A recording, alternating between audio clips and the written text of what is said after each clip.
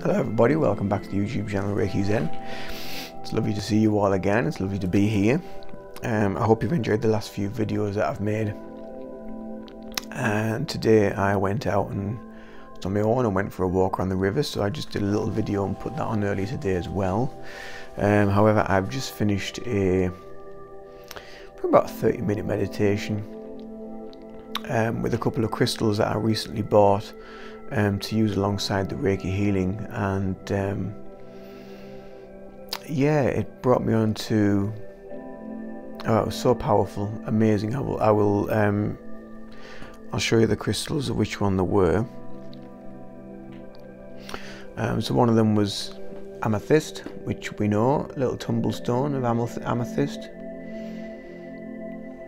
which many of us know is really good for the third eye and the crown.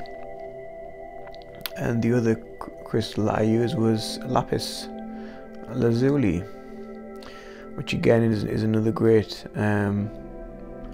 crystal for the third eye, the throat, and for developing the intuition. So I thought today I would do a video about the third eye and about awakening the third eye, and it's something that a lot of people talk about and they're unsure of how to do it and what to do. And so I thought I would unfold a few of the mysteries that I have come across and try to give you a little bit of an insight into how I've worked on the third eye, how I've developed or are still developing my third eye. It's just a continuous journey in energy circles. It never really ends, and it just becomes more and more intense and more enjoyable the further down the path we go. So yeah, where do I start with this?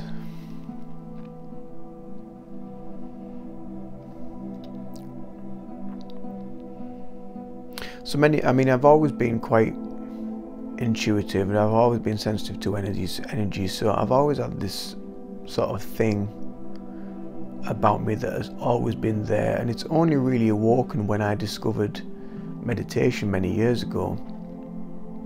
And it was during these meditations that I started seeing colours, and didn't really understand what they meant.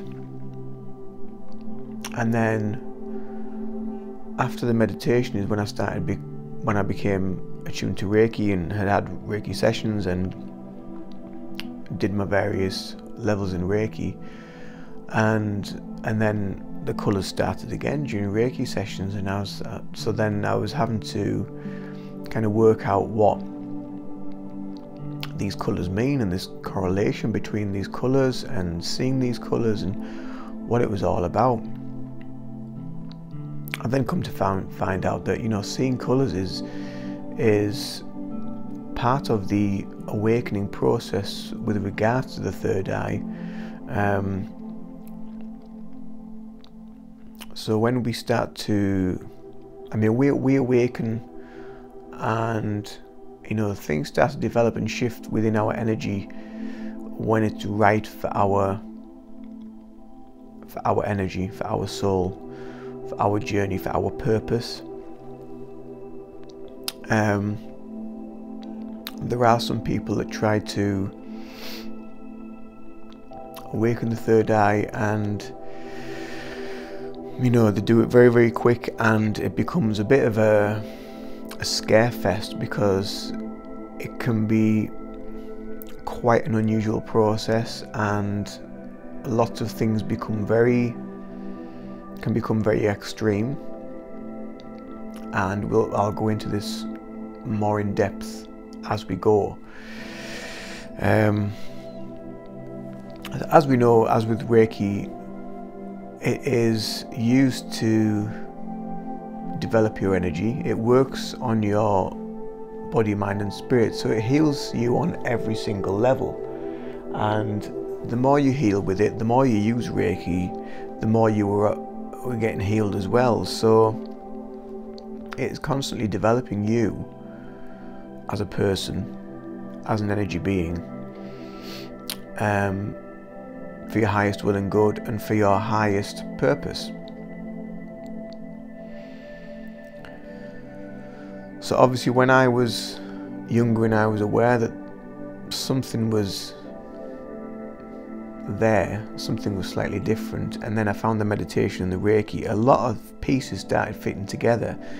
And if I didn't discover the Reiki, I wouldn't have discovered things like crystals or, you know, sage, Palo Santo, cleansing things, how to use various tools, using oils, using crystals with meditation, using crystals within healing. So that there's so many different paths that do become opened up as we move down this journey. And then you start hearing people say about the awakening process, spiritually awakening, Kundalini awakening. You know, it's all basically the same thing. It's seeing through the facade of the three-dimensional world that we reside in. So we have to remember that yes, we are here and we are residing in a three-dimensional existence. However, through the third eye, we start seeing deeper into that. We start seeing more, whether it's during a physical day-to-day going about things, watching the TV, watching the movies, watching the media, and you start seeing things through it. And you start reading into it and you see the hidden subliminal messages. And a lot of people, when they start seeing this and it starts happening, they actually think that they're cracking up and they're going a bit gaga. So this may be because they've kind of pushed themselves too far. They've not kept themselves grounded. As I've said in many videos, the key to true spiritual development is healthy roots, keeping yourself grounded, keeping this strong, energetic body from bottom to top. If you go off just thinking, that's all I need to do is just work on my third eye and my crown, and bingo, wrong. It's going to have this kind of felled tree effect, and you will fall like a felled tree, because it can be very, very mind-blowing, you know. And you know that as we awaken, you know, we are awakening to our true self, our conscious reality, and being aware of our consciousness, our Christ consciousness, our presence, whatever you want to call it. And then, as I say, you'll start to see colours more vividly. Even with the normal eyes, your actual vision with your normal eyes will probably improve as well, as you start to develop the third eye and it becomes more open, more awake, functioning on a fuller scale. So there's many things within our world that don't want you to awaken to your true self. They don't want you to open the third eye. They don't want you to develop spiritually. As I said in one of my previous videos not so long ago, what we are going through currently is a spiritual battle, and it is designed to basically to drive the fear of God into every single person, to bring them down, dumb them down. And this has been a systematic way of being for hundreds, thousands of years of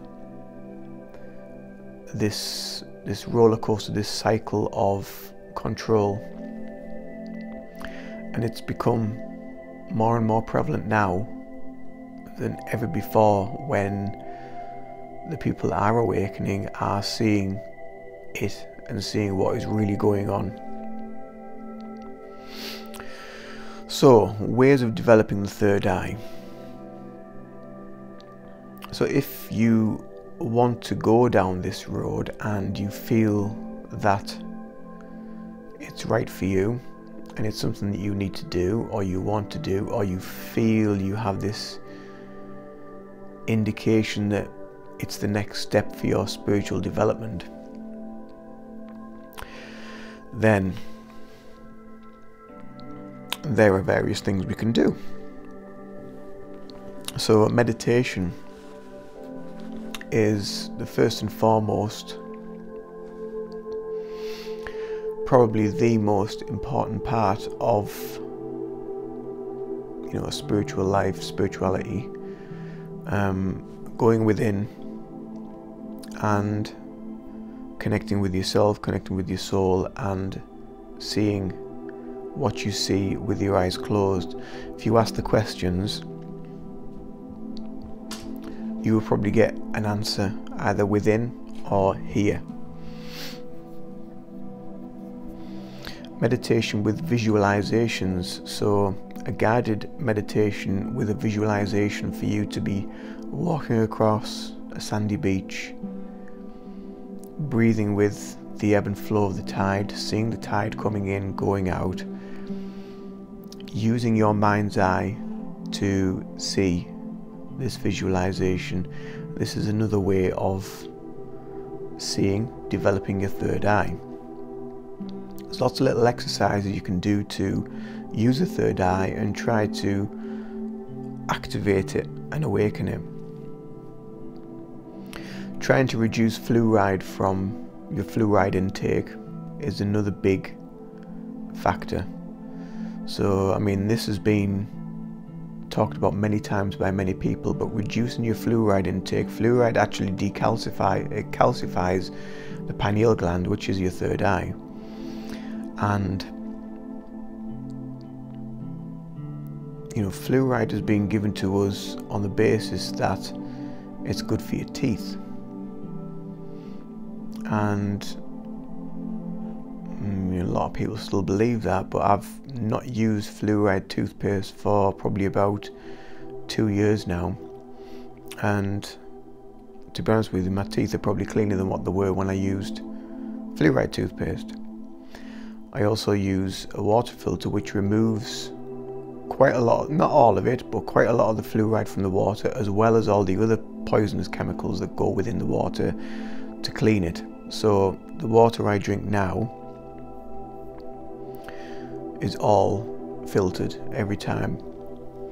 So we've got meditation, we've got visualizations, we've got reducing your fluoride, you've got non-toxic water.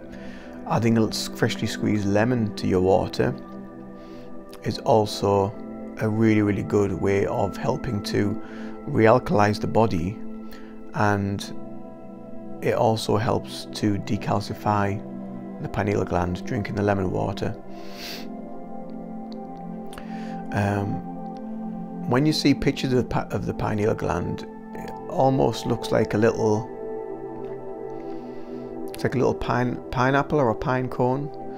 So pineapple again is another really good thing for decalcifying the pineal gland, and eating certain nuts, walnuts, they're really good for the brain. So there's little gifts and things within Mother Nature that we can use, the foods, the fruits, the fresh fruit, the fresh water. And then we can start using things like Reiki, energy healing, which is really good for development, mind, body, spirit on every energy level. However, if you're not Reiki trained or you haven't had Reiki, then that's fine. You don't have to have Reiki, but it can help. However, meditation is another form of healing mind, body and spirit. So then after that we can start using things like crystals. and finding crystals that are of a higher vibration, a higher energy. So the higher the vibration, the higher energy, we're going further and further up the energy body. So crystals such as amethyst, lapis, labradorite, moldavite,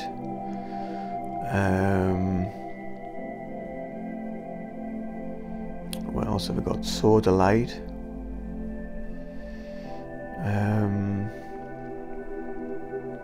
there's loads and loads of clear quartz, really powerful, really high vibrational crystal for third eye and the crown chakra. And just meditating with these, you know, you're putting them on your third eye, laying on your back, putting one on there, close your eyes, you know, and just see what happens, see what you feel. But for me, the indication that my third eye was starting to activate and it was starting to open, it was an unusual feeling when it first started a few years ago, when it really started to pick up energy. I was using moldavite on my third eye, and it was the first time I actually astral travelled using moldavite, but I could feel this sort of, it was like something was running down my head, but inside. So I just kept going with it, because I thought, well, the moldavite's doing something, it's helping in some way, and it's unblocking something and healing something. So I just went with it and let it do its thing. And then it kind of like run down here and then just kind of like stopped here where the crystal was laid, and I was laid on my back with my eyes closed, and I could feel like tingling and movement within the head, and I thought, that's the third eye, there's something happening at the third eye. You know, moldavite is really, it's really powerful, and you know, it's something that, you know, if you're not used to it, only use it in small bits, I would say. Just get used to it, get used to the vibration. But it's so powerful. It really is an amazing crystal for awakening, protection, development, opening the third eye, and healing as well on many levels. So this started to happen, and then the astral projections started, where I just kind of like lifted out my body slightly, and then I just came straight back in, and then I was like, whoa, what was that? And then I kind of like realized what it was. Anyway, that's another story for another day. Astral travel, that's I mean, I've done a couple of videos on it before already anyway. So yeah, for me, this feeling that was in the head, it almost felt like whenever I went into a meditation, it felt like if there was a flower in my head and it was opening up, it felt like I could feel like the petals opening up in my head. That's what it felt like. And to me, that is my indication that my third eye is opening. I'm becoming ready to see. I'm starting to see. But now it's at the point where it's pretty much always working, and it's always active, and that's fine. However, you know, as I said before, there is times where it can become quite overwhelming, where you start to see through things, or see things around people. You start seeing auras. You know, you're like, oh, the first time I saw someone's aura, I was kind of like, I was a bit like blown away by it all. It doesn't happen all the time, but sometimes when I see it, I'm like, oh, now I'm intrigued, and I'm trying to analyze people's aura, and I'm seeing what's going on with it, and I'm watching the movement of the energy and seeing what's happening, and it becomes more and more intriguing. It's absolutely fascinating when it does start to happen. But these are a few of the things that we can do to help awaken the third eye. And a couple of the latest things that I've come to realise, I mean, I haven't watched the news on the TV for years because it's basically brainwashing and dumbing people down. So that is another thing you can take out of your life, is stop watching mainstream media, stop watching crap TV, because as we're aware that everything is energy, the media and the TV is designed at a certain vibration to keep you down and sucked in, like kind of you just lose you lose this extra aspect, and that's kind of what it's designed to do. It's designed to do that, and it's got so many people hooked to it. There's so many people that aren't, and that's good. But yeah, reducing that, taking that out of your life altogether is so good for development of the pineal gland. The other thing you can do as well is reduce your time staring at your phone screen or looking at social media, and look at things or listen to music that has more of a positive vibration. As I said in my other video the other day about listen to a music of a certain hertz. So the TV and the mainstream media and some music as well is all designed to be fed to the people at a certain vibration, at a certain hertz, to keep them kind of lulled and submissive and quite dopey, really.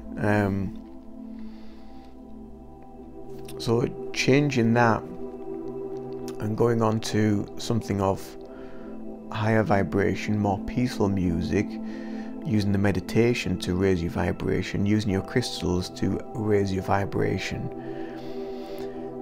getting into Mother Nature, getting rid of the mainstream media, the mainstream TV.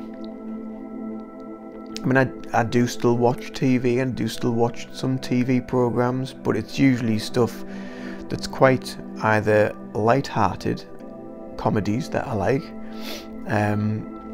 or it'll be like paranormal programs or ghost hunting programs and that sort of thing. But I don't really watch a lot of TV. I don't really pay much attention to the news or what is going on. I keep a very tiny aspect of what is happening, because whenever I see a headline, I always think, right, flip it round so you can see what is actually happening. Because again, it's all designed to create this, it's this churning of fear, and that is the way that the mainstream media and the TV works, is designed to keep you in the state of what's going to happen next. Oh, I must keep watching this, I'll have to keep, or this has happened.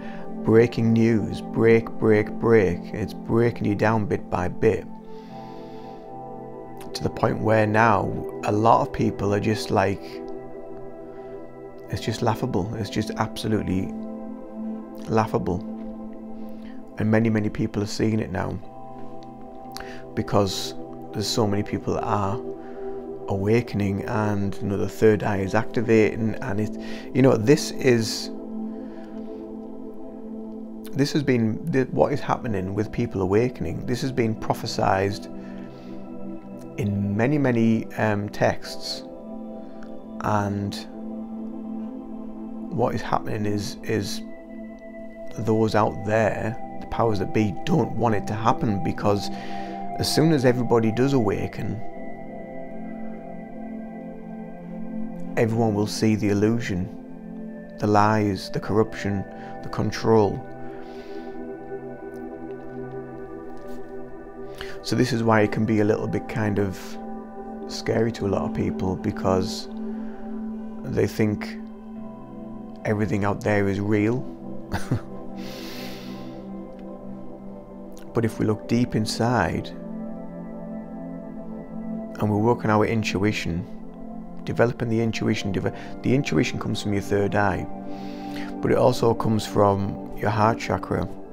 It's this inner soul calling, this soul feeling.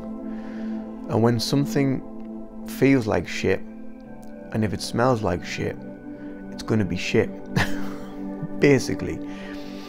So this is things that I've done over many years, since starting with the meditation, probably around about 10 years ago, you know, and going on this gradual path of discovering myself, getting over, you know, depression, anxiety, getting through my spiritual awakening, realizing that there is much more to this facade than is actually shown.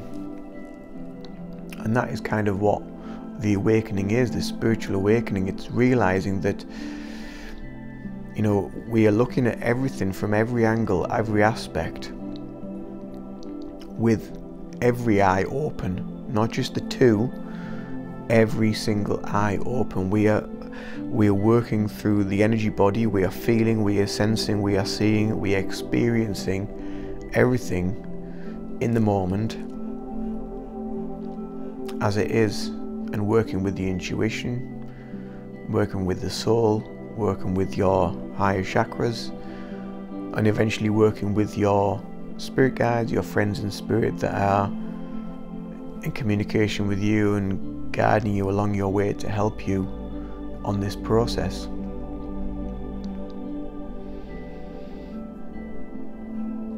So getting into Mother Nature is another great way of helping you to awaken, because just going into nature alone helps raise your vibration, makes you feel good.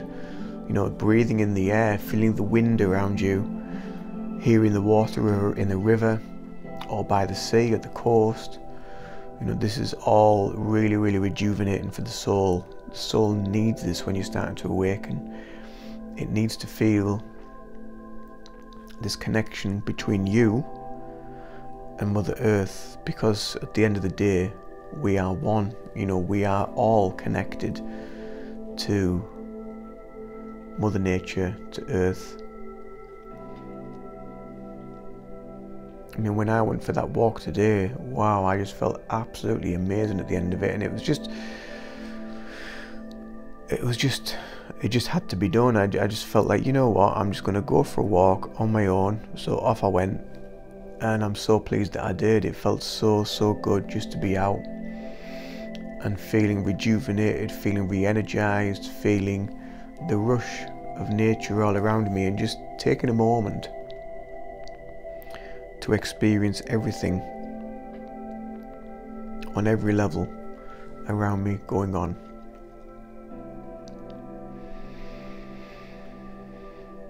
So if you're watching this, welcome to your journey of awakening.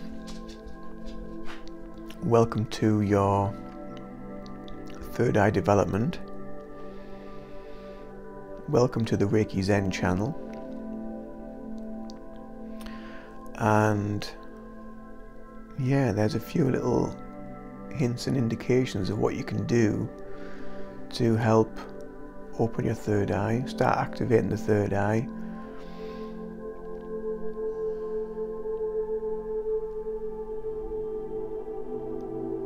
I'm starting to see so much more. I'm just wondering if there's anything. Oh, I was going to tell you about the meditation with these crystals. Wow, yeah, I went on a bit of a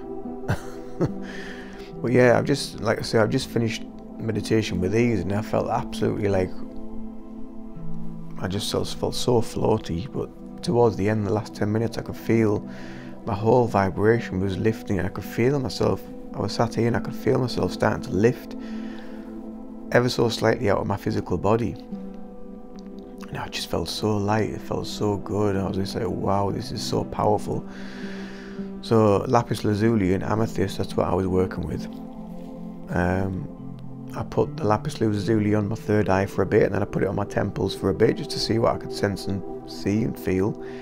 And I did the same with the amethyst. And then just sat with them both in each hand in my lap, just closed my eyes and just breathed and just listened to the music. I was just totally aware of my surroundings, of what was going on. And then I just started to lift and started to see. It was almost like Egyptian tombs, like Tutankhamun, like the his cask that he was put in. And funnily enough, on his cask and on his jewellery, what a lot of the Egyptians used to wear, they all wore crystals. If you look, a lot of leaders in crowns, in what they wear, a lot of the stuff that they wear has crystals in it, because they are also aware of the power.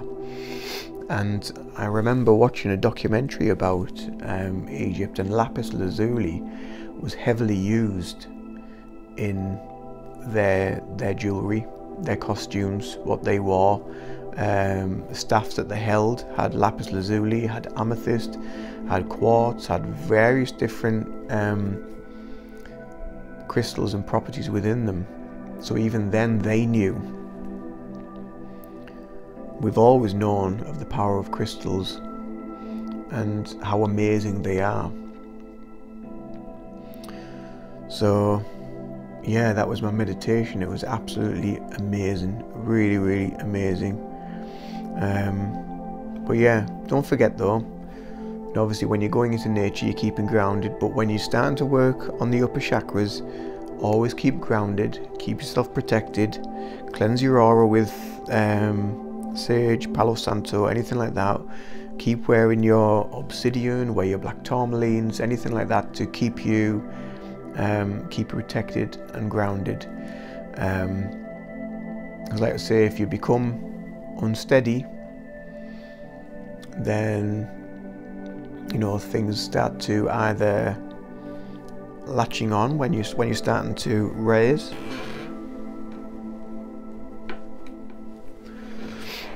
I've just dropped it. It's flown over there. I was trying to wonder where it was.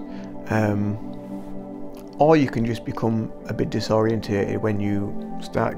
You can become a bit sway. So yeah, keep yourself grounded, keep yourself protected, but enjoy your journey and enjoy your awakening. And if there's anything you need me to cover with regards to this, or if you need some more details about anything, then do let me know.